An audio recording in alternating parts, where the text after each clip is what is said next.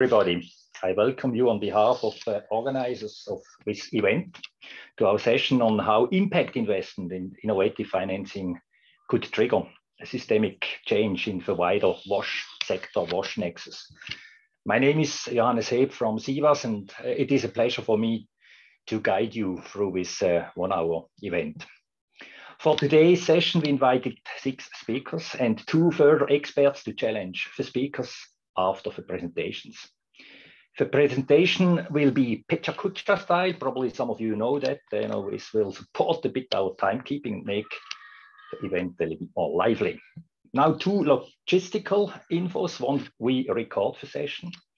That's one point. And the second one, you will find in the chat, if you look now into the Zoom chat, you will find actually the number you have to type into a Slido window to connect you with our Slido, which will run parallelly to collect questions. Now, let's start with the session. Let's start the session with a poll, and I hand over to Marisa. You are the controller of our poll. Thank you very much. I will share now I have shared the Slido where you can ask your questions, as Johannes said already. And also in the same Slido, we will start also a poll. So the question section you have on one side there, you can also like the questions of other participants. So if you don't want to type your own question, but you see a question where you would like to really hear what the speakers have to say about it, you can like it to make sure it's on top of the question list.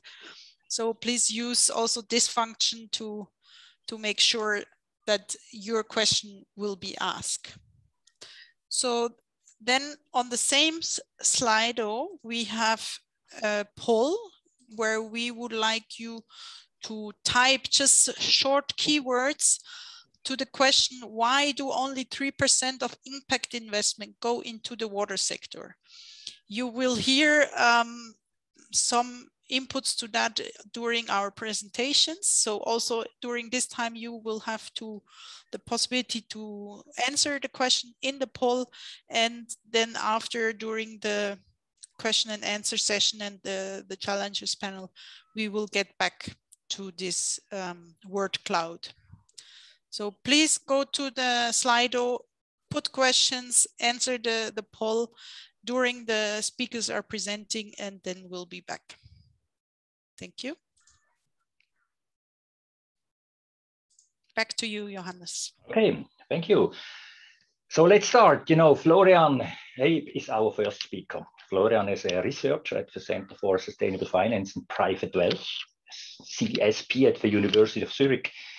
He explores real-world impact of sustainable investing and how investors integrate impact into their discussion making. Now, Florian, how can investors change the world? Can they change the world? So thanks, Johannes, for the introduction. So the point I want to make is the investment industry needs to stop focusing on investments that merely feel green and move on to investments that cause real world change. So let me say why I think so and what investors can do to really make a difference. So first of all, we certainly have enough challenges that require financing. So this is the World Water Week. In a broader context, we have the SDGs, the 70 goals UN has set to reach until 2030.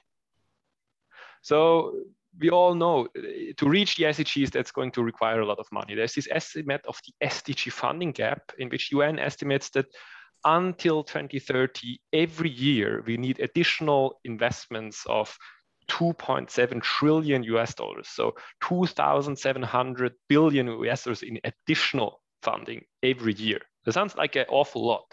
So I recently compared that to the total amount of money that is flowing into sustainable investments. So any investor is putting money into sustainable assets. And to my surprise, this number is way higher. So between 2016 and 18 per year, there's something like 4 trillion US dollars flowing into sustainable investments. Now, if we look out of the windows and then in the newspapers and so on, we know the SDGs, we're not really on track to reach them.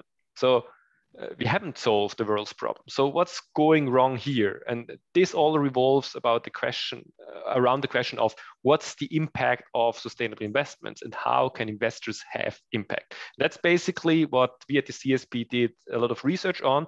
And let me share some key insights and key concepts. So first of all, what is impact to start with? So impact is a change in real world that is caused by your activities. That sounds trivial, but it has this aspect of causality. So impact is only what changes beyond what would have happened anyhow. So this is called additionality in investment context or counterfactual impacts. You always need to think about, what would have happened without my investment? Now, if you transfer this definition to an investment space, it has one key insight. So your impact is not the impact of the companies or the projects you own. It's a change you make in these projects. So it helps differentiate between company impact, which is what companies, the effect companies have on the real world. For example, a wastewater treatment plant cleaning water. So that's on company level. And I feel a lot of discussion is around this topic. 99% of discussion in the investment world is about company impact. But what's missing is the other part, investor impact. So the effect you as an investor have on a given company. And we define investor impact as the change of company impact that is caused by investment activities. And basically, if we review all the existing knowledge on financial markets, we basically see two ways how investors can cause change in companies. First of all, by enabling the growth of green companies. So selecting companies with a positive impact and helping them to grow. However, this does not work for large established companies. It only works for companies whose growth is limited by external financing conditions. So young companies, smaller companies, especially in immature financial market, the emerging markets, development countries, and so on, where the allocation of capital makes really a change in growth path. The other channels how investors can make a dent is by promoting improvement. This also works for large established companies in efficient financial markets. So voting, engagement, so ways in which investors really get in touch with a company and use their influence and rights as shareholders to make them a little bit greener. This works best for companies that have most way to improve. So focusing on brown companies, making them a little bit greener may make most sense. So to sum this up, to the initial puzzle, why haven't we solved the SDG funding gap or filled the SDG funding gap? If you look at all the sustainable investments, only a tiny part of it is really investments that trigger green growth. And also a rather small fraction is into approaches that really cause companies to become greener. And I think if you really want to take this enormous demand for green investments coming from different sides and translate it into impact, we need much more of these impactful investments that really cause change. If you're interested to learn more, we have put the key insights of our research in our investors guide to impact. Please have a look. Thanks a lot. Thank you, Florian. Great. I think, could you just post, the link to download the guide into the chat? That would help people. Probably you have some further material to share with the people. Means basically, yes, the investors could trigger a change, but things have to be considered. Thanks once more. And our second speakers are Shivani Swami and Crispino Lobo.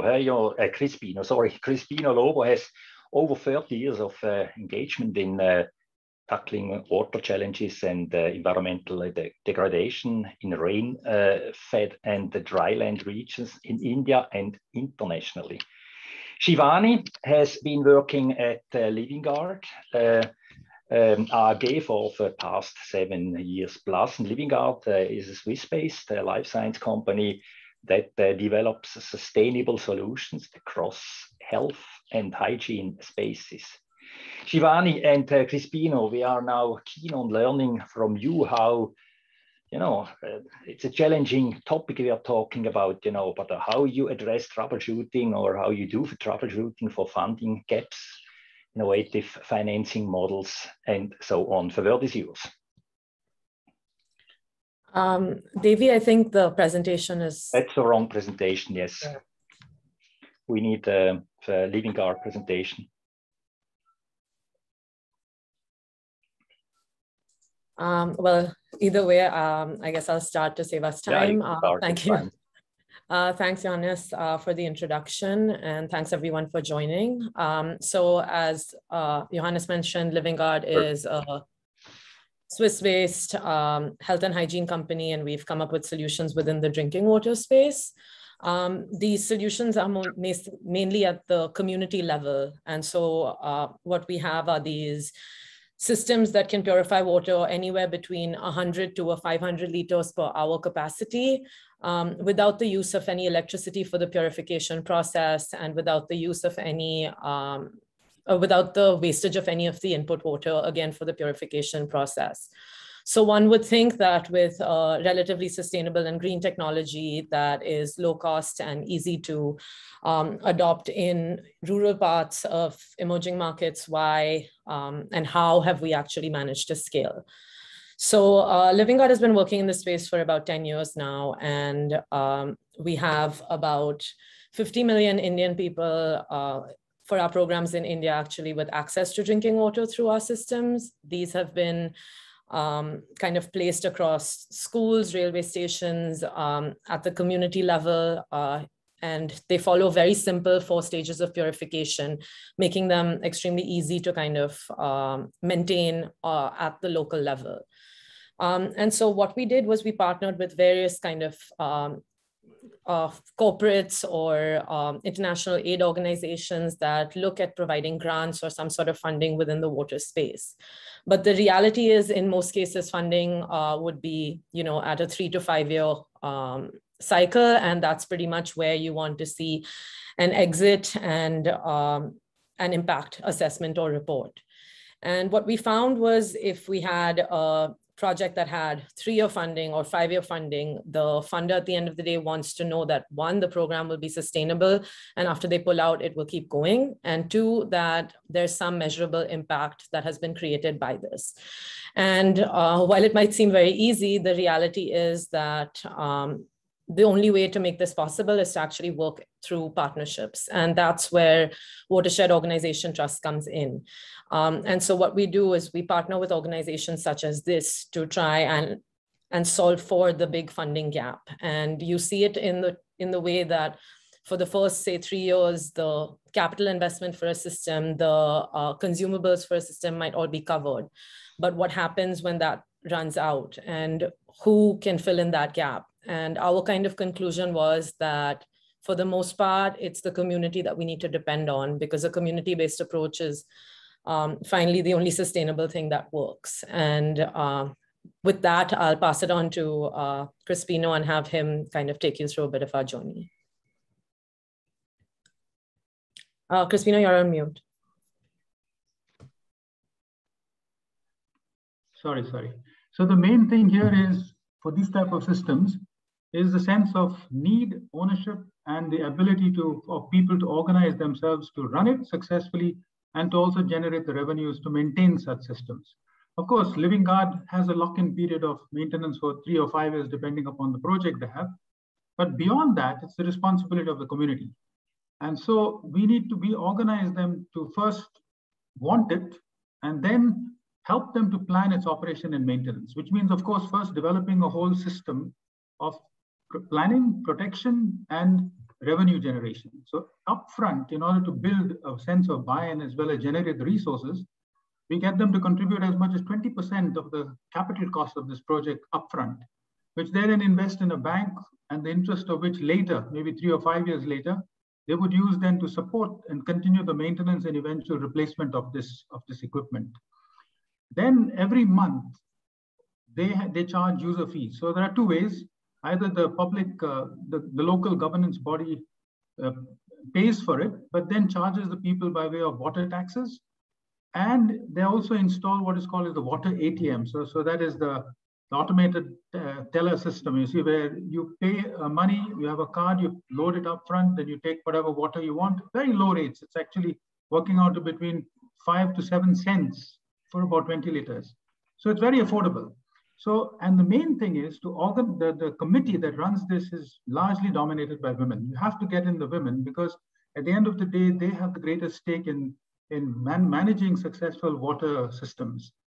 So when you do it this way, you can be pretty sure of first that the unit is valued. Secondly, it'll be protected. Thirdly, it'll be managed well. Fourthly, revenues will be generated to maintain the operation cost as well as replacement costs. And lastly, by involving the local governance body, that's the elected body, there is a sense of continuity as well as also legitimacy to the whole effort. So this is basically how we support and operationalize from the perspective of sustainability such enterprises. Thank you. Thanks a lot, Shivani and Crispino. Sorry, Debbie, that was my mistake. I switched to presentations, but nevertheless, we are perfectly on time. And I would like to actually proceed to our next speaker, Mukta. Mukta, you are a young researcher of Blue Humanities with a focus on hydrosocial culture and cohesion. You are here today as a research associate and geo-expertise to give us an insight on sustainable water financing, a very tricky area in crisis, in conflict areas. The word is yours. Thank you so much, Johannes, for the introduction. After an insight into the investor in the company impact, I wish to illustrate the community impact by presenting a case study focusing on participatory water governance and sustainable conflict financing in fragile contexts. But before that, a quick spotlight on our organization and what we do.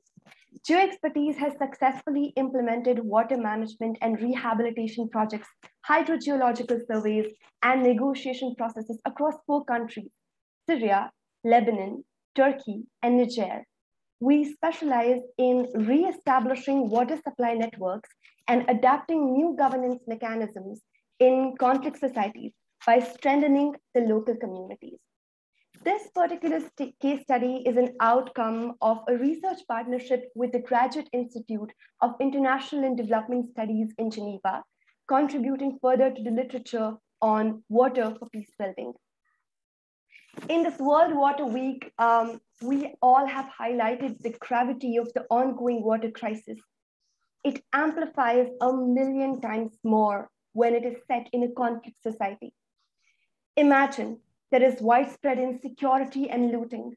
Water is now used as a weapon by the regime. The trained personnel has fled the country. There is no formal government body.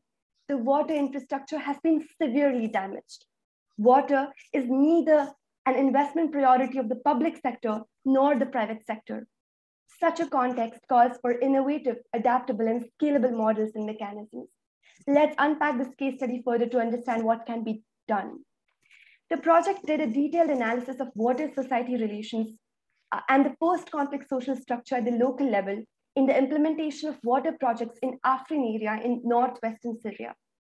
It identified the unifying role of water for the Syrian society as it's the basic need and neutral substance for all. This project was hence built on the pillars of participatory water governance, community interaction, capacity building, and creating new social spaces. So who can be identified as the key stakeholders?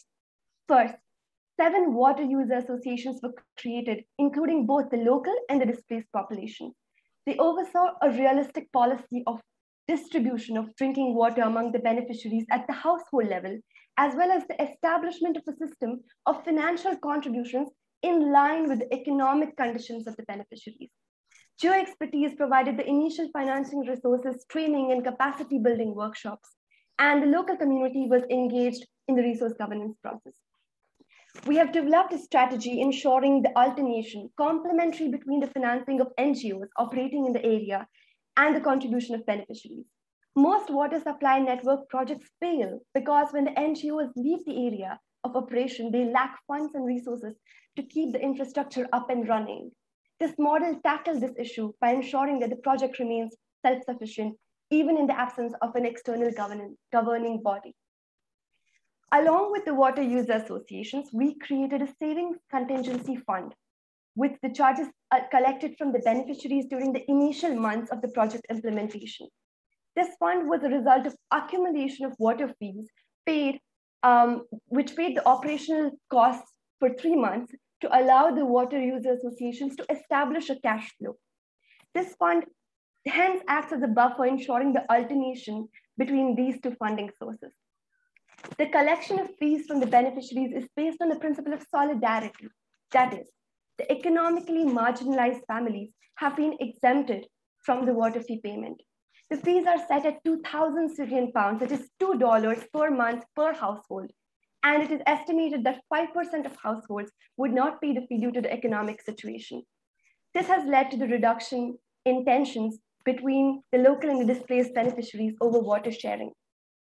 The water user associations then resort to this saving fund, which is replenished every month with a cost recovery mechanism from 95% of beneficiaries. In the absence of a financing body, the WUAs resort to this fund to finance the operation of the stations, ensuring self-sufficiency, that is repairs, maintenance, and functioning of the community water supply networks. In case any further infrastructure development is needed, the water user associations and the village mayors then contact NGOs operating in the area for further financial assistance. This brings me to our contribution to the roadmap towards systemic change in sustainable finance in the Blue Development Nexus. This model can be scaled to other fragile contexts, and we urge the organizations to plan their exit strategies and ensure systematic handover of operations, to involve and engage the local community in the resource governance process, which can help create newer social spaces. And lastly, build on the existing knowledge and methods and build capacities to ensure the self-sufficiency of our water projects. Thank you so much. And you can get in touch with me if you have any more doubts. Thank you. Thanks a lot, Mukta. Great, your insight.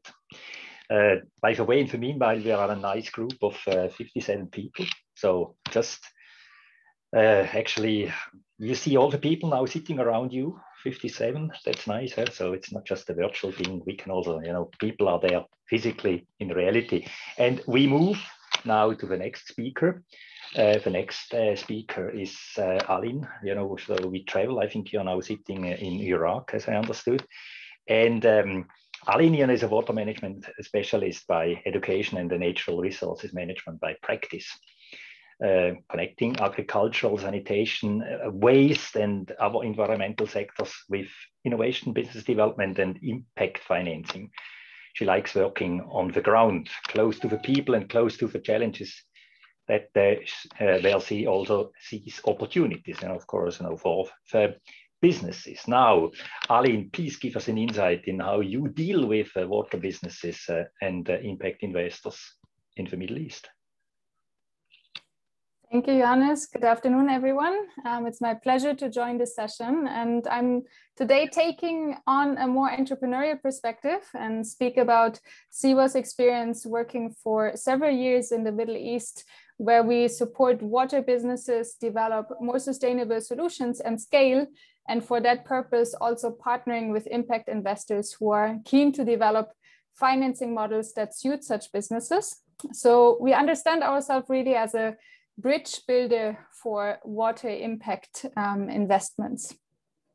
Who is SIWAS? We are a Swiss organization specialized on water and environmental innovation. We develop and implement innovative solutions ourselves, but mostly we are focused on providing technical and business assistance and support to entrepreneurs from ideation to scaling stage. We are ourselves mostly not providing financial assistance, but for that purpose, we work with, we advise, and we develop investment cases with investment partners who we bring towards our entrepreneurs. And we operate globally, but our largest branch is in the Middle East. And here I want to give you two examples of running programs in which we are on one hand directly supporting enterprises and on the other hand engaging investment partners and testing different forms of financing. One is the first Regional Green Accelerator program, where we help impactful companies to accelerate operations and build an investment strategy. And the second one is a consortium program called Water Energy for Food, where we and other partners are building the Regional Innovation Hub. And here we scale innovators produce more food with less resource inputs. And this is a spotlight to some of the companies we work with. Here are 11 companies in our accelerator across the sectors, from water supply to wastewater collection, wastewater treatment and reuse, water efficient agriculture solution, agriculture services, resource recovery solutions, and also solid waste solutions. And many of these enterprises we have worked with for many years, and they're used to doing bootstrapping. Why? Because they don't fit into traditional investment categories, and they're still unclear what type of investment they need and for what. And on the other hand, we have investors coming into this team that are interested in the sector, but still don't know much about it and the enterprises that are around. So our goal is to work with both to come up with suitable financing models that can really help scale the businesses and the impact.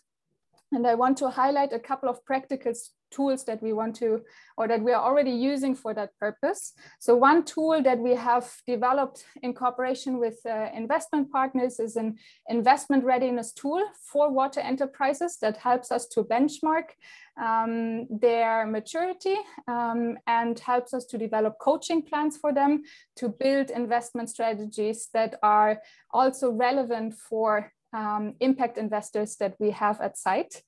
We have a toolbox for water enterprise typology, which we developed for investors that are trying to understand water enterprises better, their type of business, their solutions, their business model, their context, how commercial they are. We assessed lots of enterprises and built categories that we can show investors and tell them for these type of categories, these types of instruments have proven well.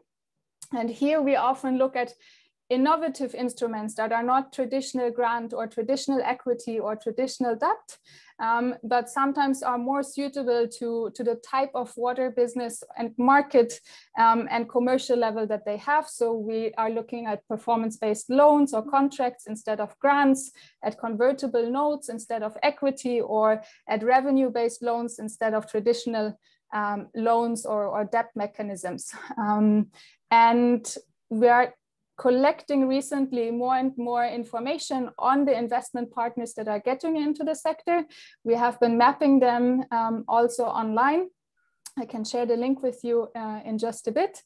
And it's a global map. Here's just a spotlight on the MENA region. And yeah, we're adding more and more every week and month. So I think this is an interesting development, and we're happy to share with you that. Thanks a lot. Thanks a lot. Also great. Thank you to you, Aline. And now let's travel back from the Middle East to Switzerland, and more precisely to Lucerne, where we will meet Florian Strasser. Florian is the managing director and chairman of GWF. This is a 120 years old Lucerne-based family business specialized in measurement technologies for utility metering, sub-metering, and water and wastewater measurement, and of course also monitoring. Florian will show you how shared investments could also lead to shared benefits. The word is yours, Florian. Yeah, thank you very much, Johannes. I tend to say that we are a 120-year-old startup here based out of Lucerne. Okay. Continuously reinvent ourselves. I have to say that I feel privileged to be part of this group and dedicate my career to something of the importance of water. I think that the recent weather events and other things show us once again how important all of our work is. We have heard very different perspectives on financing projects in earlier presentations, and I take a little bit a different angle. I'm a born optimist, and events like these and the opportunity to meet with like-minded individuals show me that we will solve the global water crisis with the help of technology and smart people. This is one of our core beliefs at GWF. So let's get started with a famous man. Many of you might know Peter Drucker. He famously said, "You can't manage what you don't measure." In fact, I believe this is one of the most important governing thoughts, not only in business, but in particular in water management. Let's drive this governing thought a few levels further, because actually something is missing in Peter Drucker's quote. It's not only about measurement, it's about good measurement. I strongly believe that some of us are not yet aware that in water, there is measurement, good measurement, and better measurement. So let's look at a few applications. What we do as GWF is highly accurate and reliable measurement of water and wastewater in various applications. These measurement points along the entire water cycle are critical to gain a better understanding on how water flows. And the data shows ways what we can do to improve its management and use. Measurement is basically in the center of the data generation and interpretation circle. Measurement has to be at the core for guided and targeted actions. And those actions can be derived along 4 main areas: improvement of revenue, the reduction of cost, the optimization of asset management, and last but definitely not least, the whole topic of change management, including mindsets and behavior shifts. We believe that better measurement will lead to better decisions, and financing better measurement might be a challenge in projects because usually projects become more expensive in the beginning. Here's the surprising part. Impact, and especially measurable economic impact of projects, is a very good basis for innovative financing concepts. Imagine you can identify based on the use of better technology and improved business case. This is possible these days because there's more and more data available to draw business baselines and compare business impact. Let's look at one example. The next page, or this page, has a lot of information to digest. We see with the blue, red, black, and purple line the comparison of the performance of 4 measurement devices. You can identify at first sight that there are pretty substantial differences. The purple one, for example, does not measure low flows and high flows.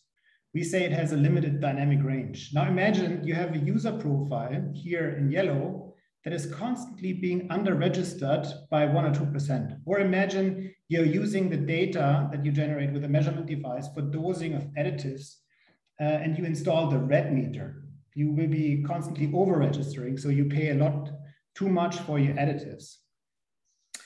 Now, let's take this example a step further and assume that we take our Sonico meter, the best available technology. The additional economic impact that you create with this device adds up quickly. And it adds up so quickly that you can finance the entire project only with the additional impact you generate. The issue is, how can you translate this into money that is relevant to your project in the beginning? How can you move the impact forward to reduce your investment and make it easier to finance? Here, the shared benefit concepts come into play. You need to do 2 steps before you can actually decide on the concept. You need to develop a baseline and define the impact, and you need to assess the economic potential. Based on that, you can then reduce the initial investment burden in close collaboration with the project lead, of course, and share the risk and also the benefit over the agreed time frame. In the example from earlier, we cut investment in half and share the benefits over 3 years. The economics of this approach are interesting, even though you are reducing the absolute value that you generate because the internal rate of return is higher. It's clear that this approach doesn't work for every project, so you need to be careful when you apply these shared benefit concepts, and you need to invest prior to the project in building the relationships, making sure that you get the baselines right. To sum it up, I do hope as a managing director of a measurement company that I convinced you that better water measurement leads to better water management. I have shown you that better technology leads to faster payback and real economic impact. And based on this, reputable manufacturers like us are very willing to co-invest and share risks. There are, of course, certain prerequisites that need to be in place. And the result of all this, with sharing risks and benefits, and by lowering the initial investments for really good technology, we can jointly implement more and especially more impactful projects. Thanks.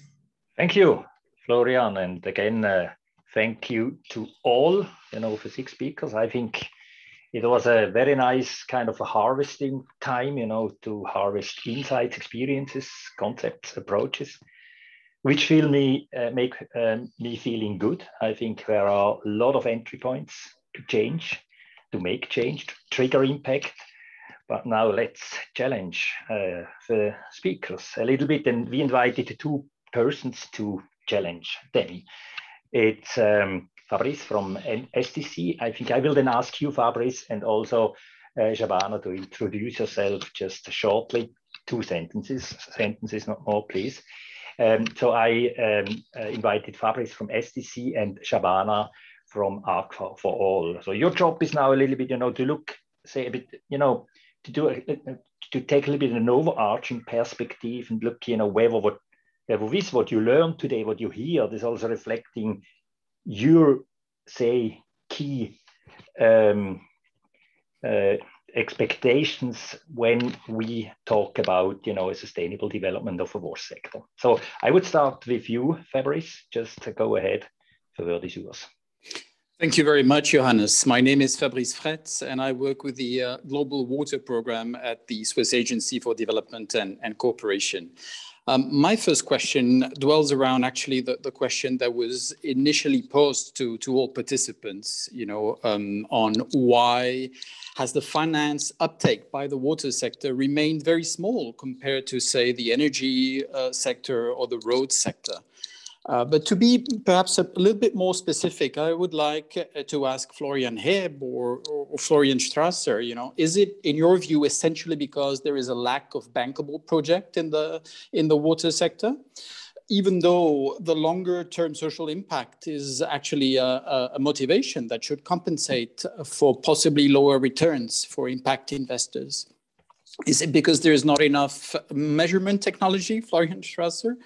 And to Aline, perhaps, what is the typical profile of your water investors? Are there more water investors in the Middle East because it's a region where perhaps the value of water is more apparent or more strongly felt? So I'll stop there for the first question. Thank you. I think your question, Fabrice, links very nicely to this poll actually we did, and Marisa is now just sharing the screen. Here we get a kind of a keywords also probably, which could be considered or taken up by the two speakers. I think you addressed the two Florians. So with the two Florians, Florian Heb, Florian Strasser. So who would like to start? Which Florian? I'm happy to. Florian Heb. Sorry. You will faster. Good. Just over. I mean, I think a key reason is below market returns. So, I mean, as you mentioned, I mean, many water sector investments are based in companies that solve some externalities that are not fully paid by anybody. So often these investments do not deliver the return like commercial investors seek. And often also, as Mukta illustrated, the most important investments are in areas where risks are really high. So we have often in a situation where compared to just commercial investments, risk return ratios are not optimal. And I showed you these huge numbers of sustainable investing. Of that, only a tiny fraction, something like of these 4 trillion, 400 billions are impact investments.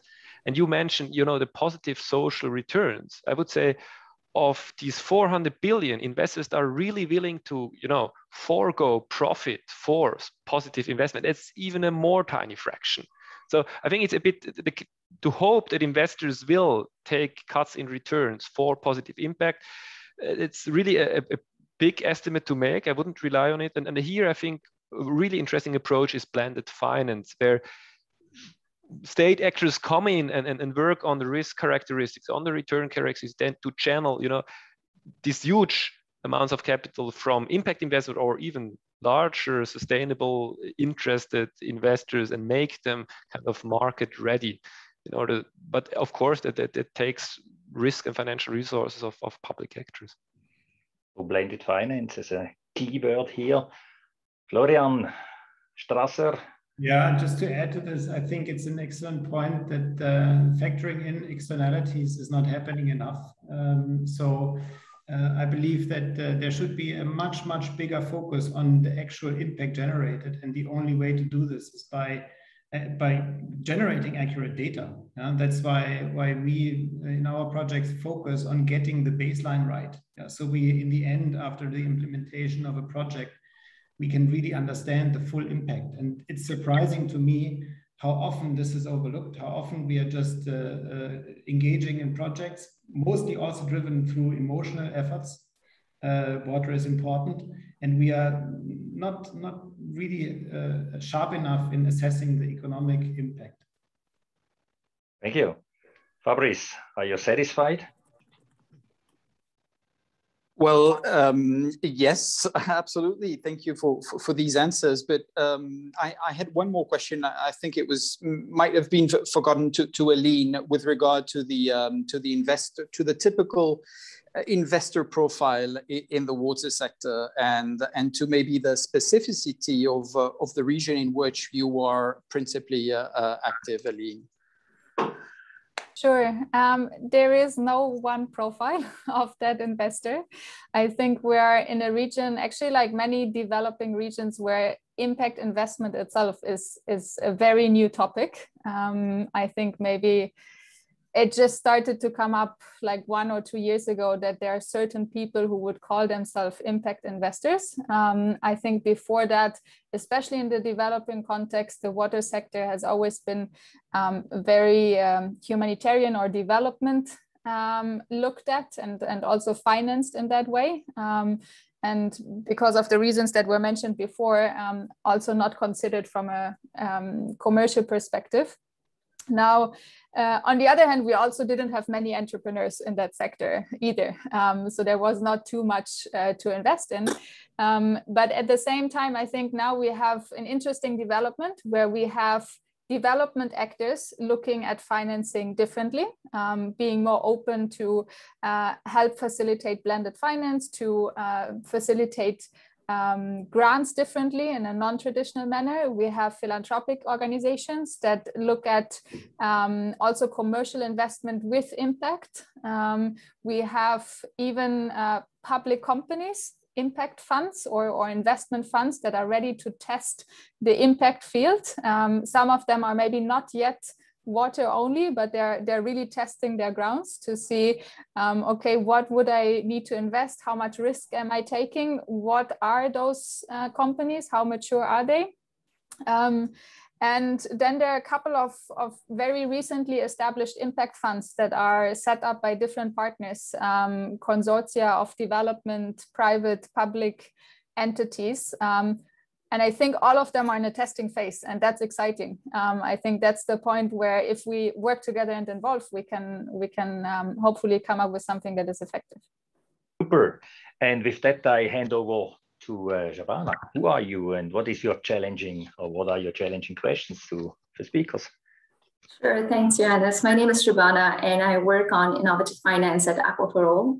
Aqua for All is a not-for-profit organization based out of the Netherlands, and we work mostly in parts of Asia and Africa. So wonderful presentations. I have a couple of questions, so I'm going to combine them so you can address them together. So if you had all the funding resources available in the world to you to do your job, what do you still miss to bring systemic change and achieve SDG 6? And I need some specific answers here. And my second question is, are we now shifting the focus after, failing to achieve access to safe drinking water and sanitation to now new jargons of innovative finance and blended finance? Are we shifting the focus now by bringing in additional investments versus improving the existing, investments through effective and intentional deployments? So I'm really curious to understand from this group of people who do amazing work, like, do you really believe that innovative finance and impact investment is now going to change what we didn't manage to change in many years before? Nice to have all the money you need, huh? But a nice question. What is then still missing? Probably we start with that one, eh? And who would like to start? Shivani, you are smiling. Yeah, I mean, I guess if I had to say at least one point that resonated immediately was that you can have all the money in the world, but unless you have the local buy-in and that local trust, no project's going to last for very long. And you could hear it in Mukta's presentation, as well as when Crispino was talking about WOTR's approach, that today, if you have trust from the community and you build safe spaces, that's the only time where you'd have the possibility that a project would be successful. Great. I think Mukta. Yes, I would like to quickly chip into what Shivani said right now. I think abundance and sustainability do not always go hand in hand. And I think there are a lot of mechanisms to put in place in order to regulate that lot of money that we have received in order to make any project sustainable in the longer term. So that's something that I think all the organizations need to highlight and focus on. But there was a second question. Who would like to pick this up? Yeah. Contribute to that first? Yeah. The word is yours. Apart from the local, thank you. Apart from the local level, Shavana, if you really want scale at the country or regional level, you need to get also political buy-in, and also you have to ensure that the policy framework, or what you call the structural framework, is supportive.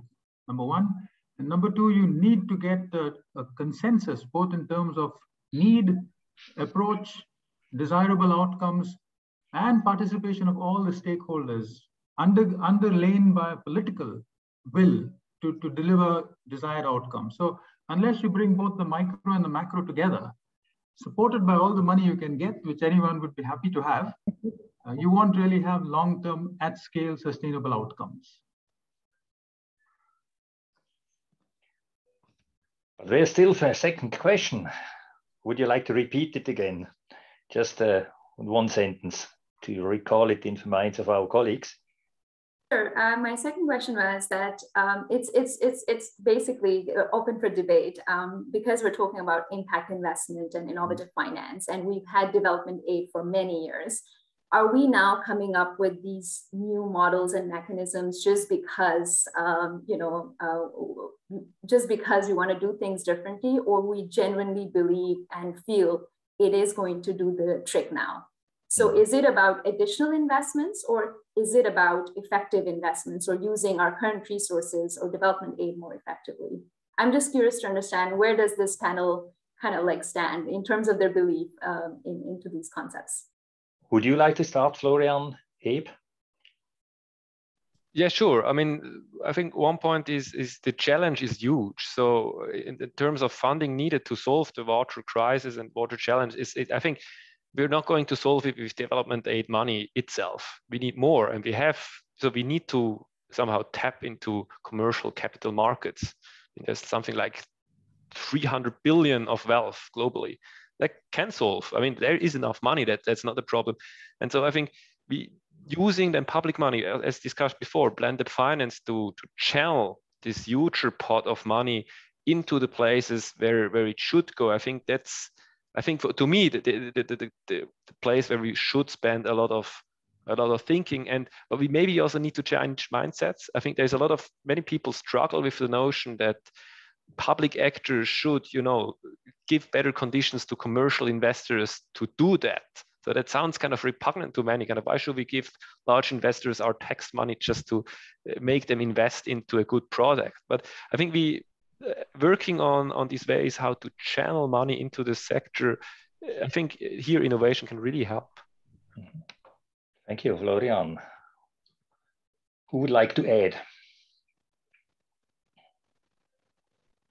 Well, I mean, I'm happy to, but dangerous, because I probably just repeat what Florian just said. It's important that we move away from only seeing the good cause in doing water projects. There is a commercial background for this, and there is a viable business case in many infrastructure projects. It's just being overlooked because, as I said earlier, the data is missing now. And I think there we really need to double down and professionalize also the way we are running water projects. Super, thank you. Now let's have a look, into questions of the audience. Devi, what do you see now in our Slido? Yes, there's one question which is highly on the top. I'll read it out to you. It says, is it really realistic that rural water suppliers charging affordable prices and true service sustainability are going to achieve attractive financials? Who would like to pick it up?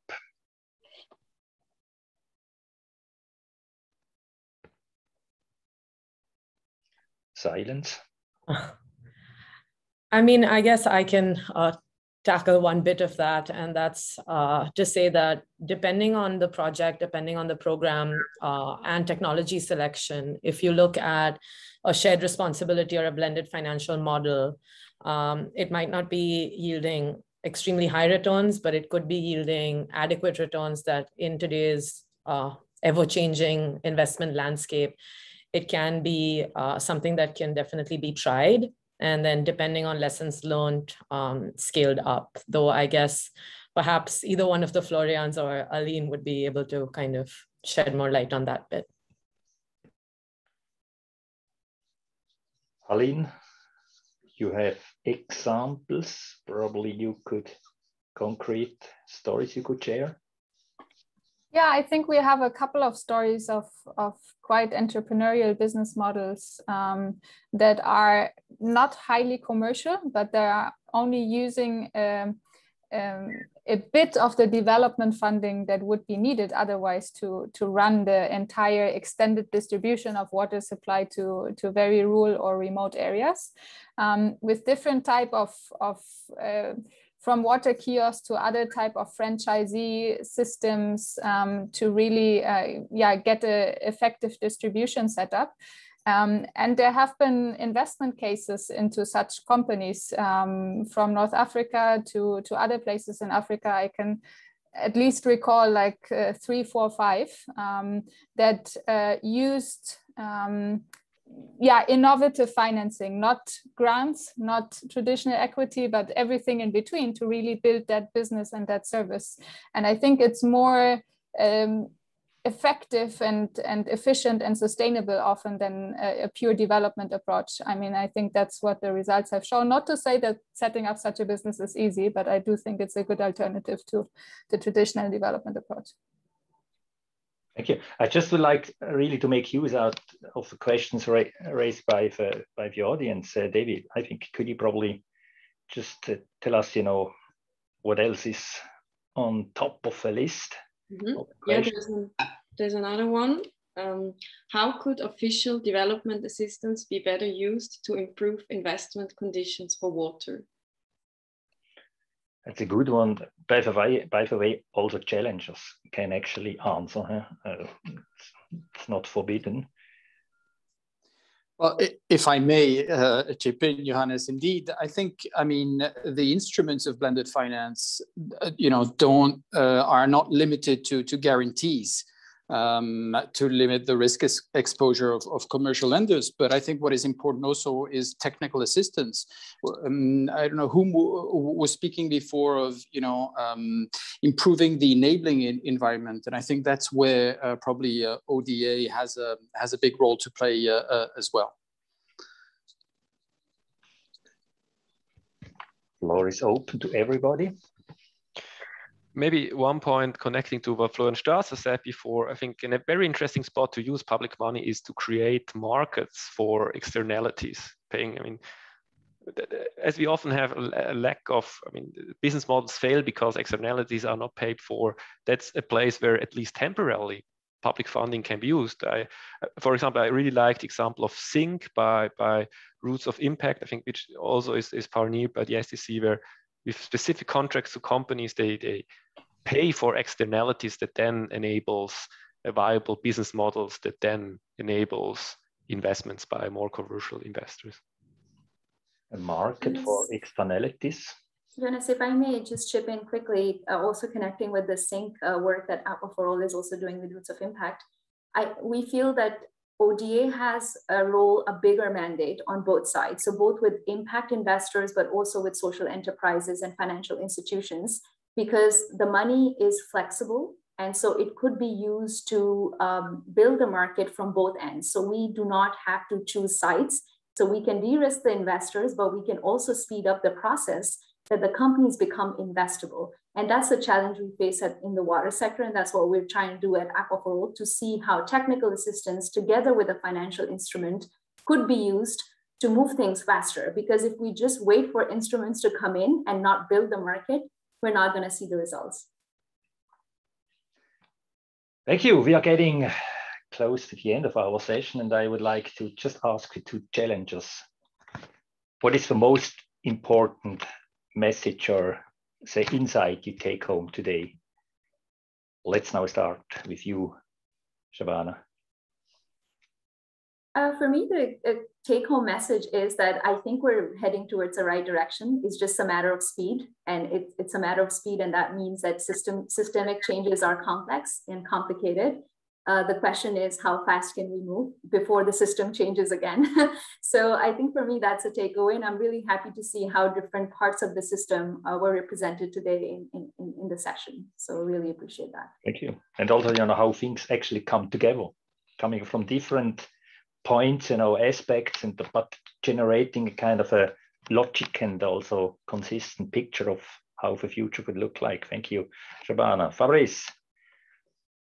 Yes, Johannes, the message I take back is really that one needs an array of solutions. There is not but one solution, but really a different, be it ODA. Shabana was asking her question around that, and I really believe it's a mix of all these instruments. I mean, it's about blended finance, it's about impact investment, certainly about ODA still to a certain extent, but also, and very much so, more and more about consumers, water consumers, taking that into their own hand and making sure that sustainability is ensured. I mean, Crispino was speaking about that, about setting the appropriate rates or tariffs for water, and I think that is what in the end will really ensure sustainability.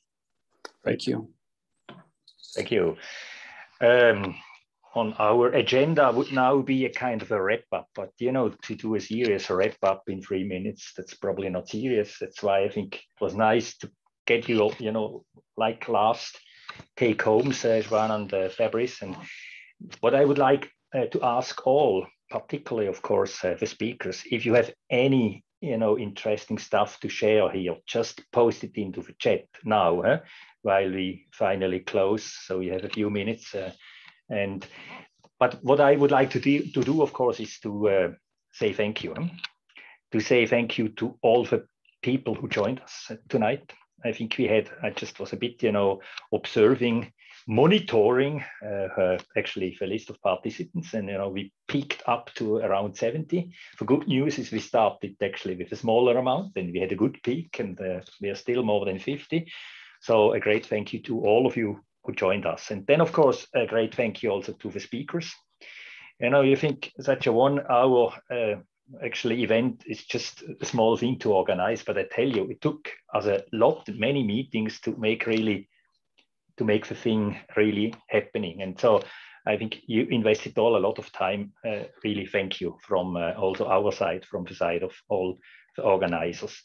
The challengers, I think you did a very important and good job. Sometimes, we are like a bit, locked into our concepts. And when you get with challenging questions, then you can a bit, shake the system in a good way. But, finally, also, I would like, of course, to say thank you to Marisa and to Devi. We were quite quiet today, but they did a super good job, in the background, organizing everything, I tell you, it's not so easy to bring them. Just have all the presentations finally, ready. And I would say that's an applause to Marisa and to Devi. Thanks a lot. And with that, I would like to close. It was great to have you on board today, and I learned a lot. I take a lot of actually insights back home. And again, what pleases me very much is that things are coming together. Probably still some connections have to be in some way fostered, but things come together. Let's together go ahead and have a nice evening. Goodbye. Goodbye. Thank you so much. Bye, everybody. Bye, everyone. Thanks. Bye, everyone.